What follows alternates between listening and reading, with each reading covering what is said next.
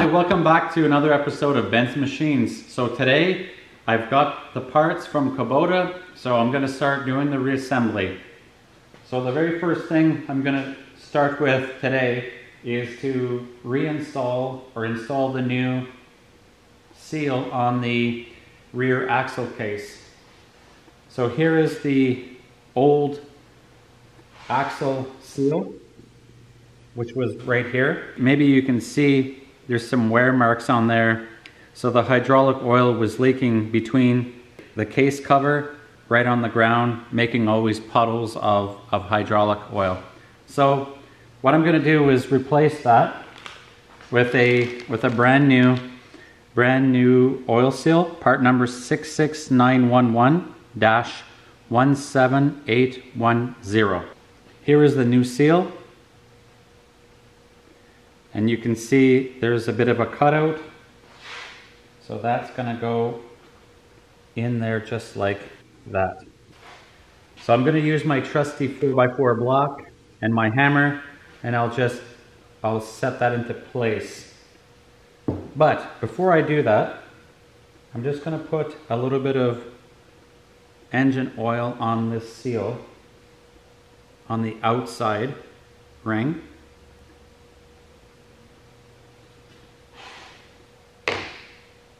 And then also on the inner surface of the gear case. Maybe that will make the installation go a little bit easier. And then also to make this job go easier, I might just get some blocks and plop this up in this position. So let me get some lumber. Okay, now I'll just, basically there's a chamfer on here, so that should auto locate itself.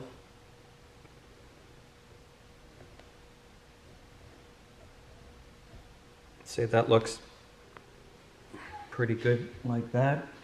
I'll set my 4x4 on top and just tap that down.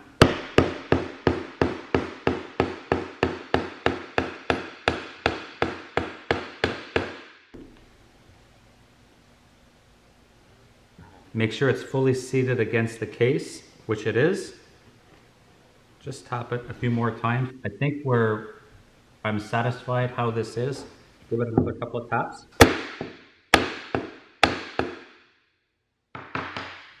There you go. Just before I forget, I'm just going to add some oil to the seal so that when I install it, there's a little bit of lubrication on that. And I'll make sure that I verify this when we get to that point. Okay, so the new seal is in place.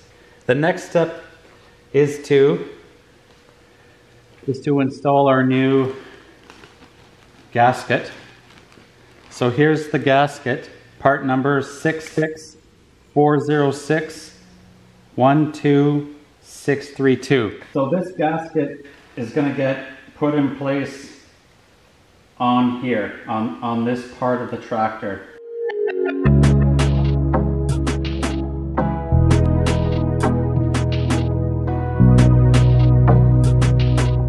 Okay, now I'm just going to apply some RTV sealant. So I'm just going to use this opportunity to install some high temperature gasket maker. I know I'm installing a gasket, but I'm just going to apply a little bit of this just to keep everything nice in place. And because it's going to be, this is a system that's full of oil, maybe this will, help prevent any leaks.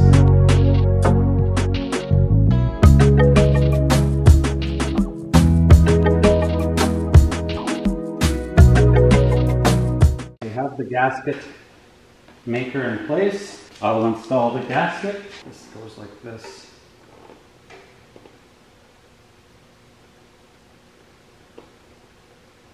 Now there's sealant on this side. Now what I'm going to do is just apply some sealant on this surface here.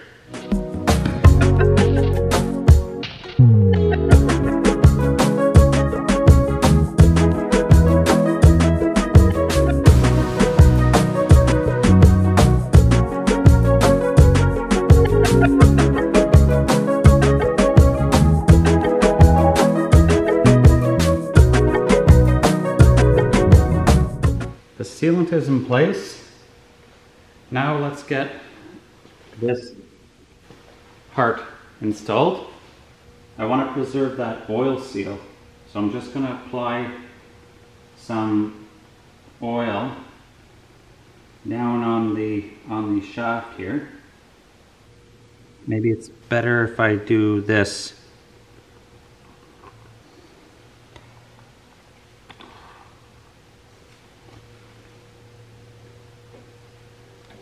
This has to be off. Okay, let's see if we can get this on now.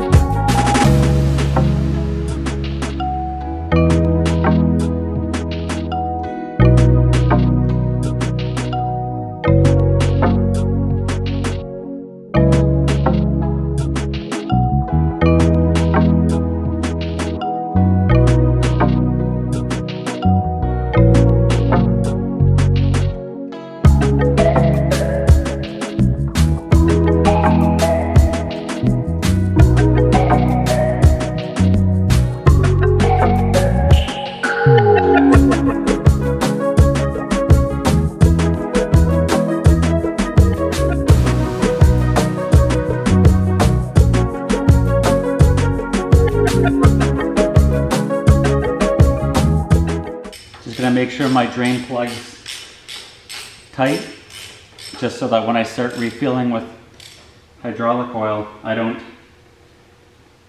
forget to have that in place. So all my bolts are tight.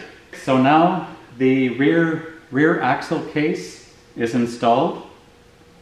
I have my bolts in place. The next step I'm going to do is install the brakes. So I'll get my gasket sealer, apply a bead on this surface, and install the gasket.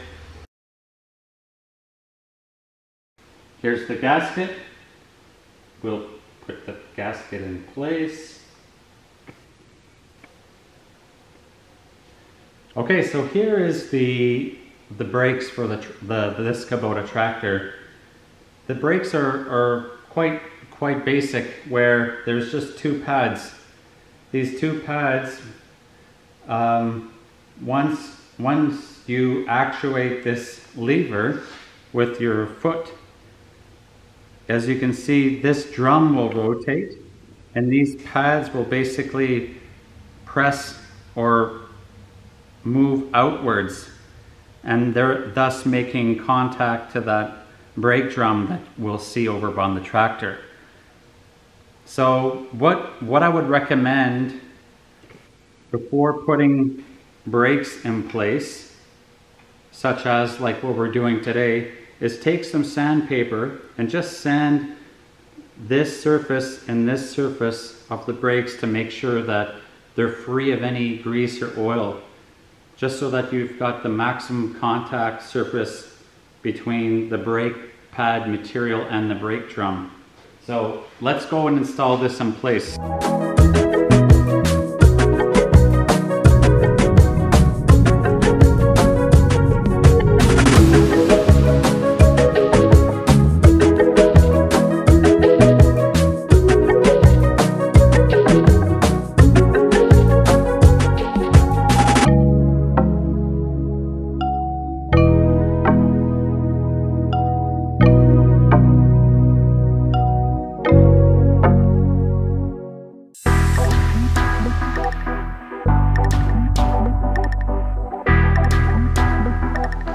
The next step I'll do is I'll reinstall my linkages, my brake and my lock differential linkage.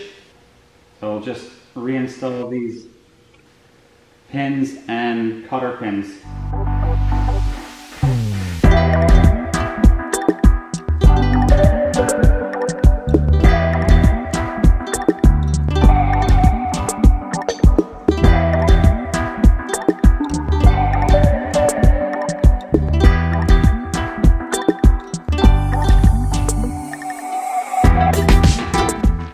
it is there.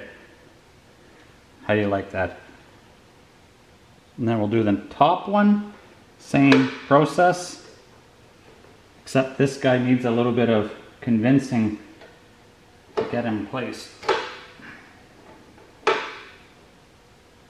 Need to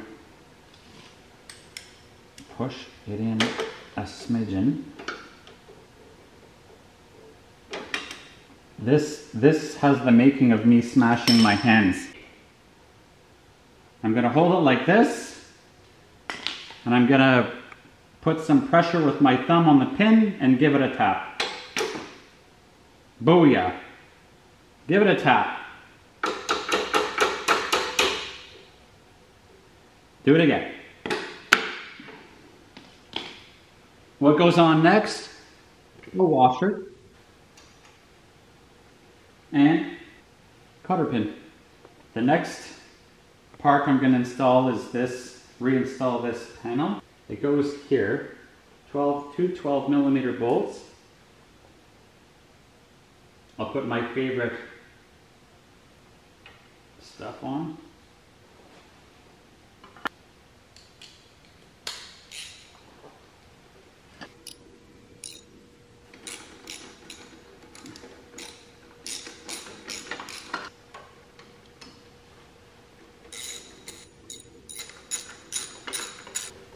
This spring is meant to keep this brake lever back.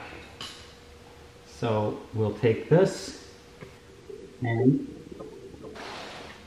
we'll install him there. So now he keeps this lever back. Okay, so my brake lever clevis is installed.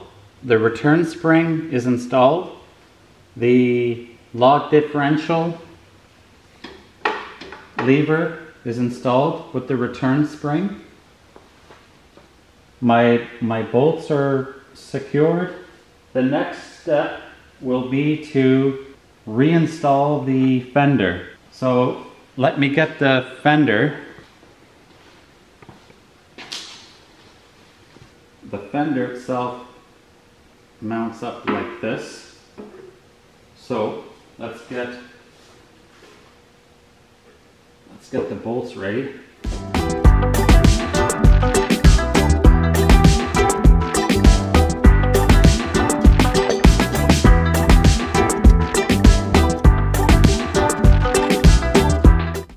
So there's 5 bolts that hold this fender on.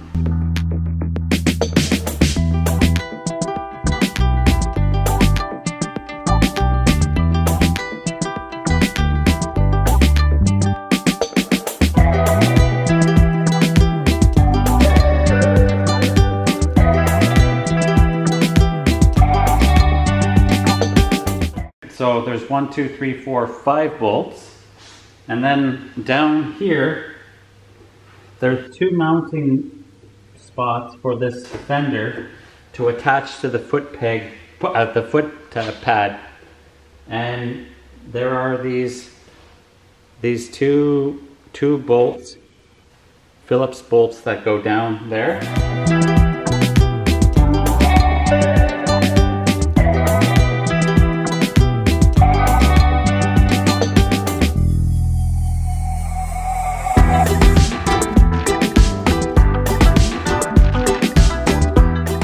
These bolts, they basically tie the fender in with the foot pad or the footrest. Okay, so those 2 bolts are now installed. So now the foot pad, which is here, is now tied into the fender. I'm now going to use a number 12 socket and tighten these bolts here.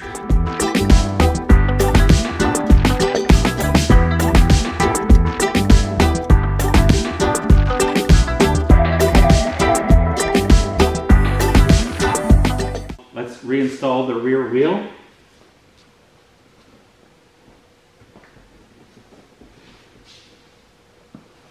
And I think what I'll do is I'll just apply some some anti-seize on the axle here.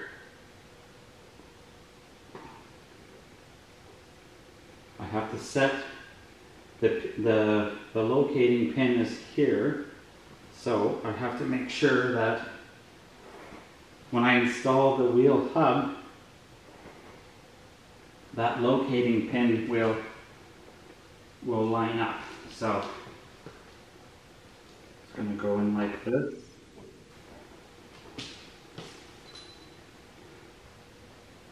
Here's the locating pin.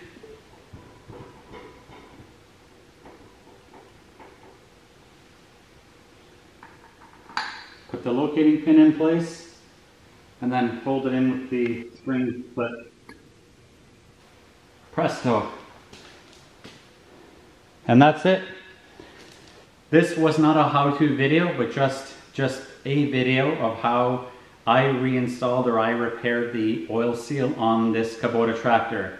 Stay tuned to the next one when we keep working on this tractor and we get the engine installed.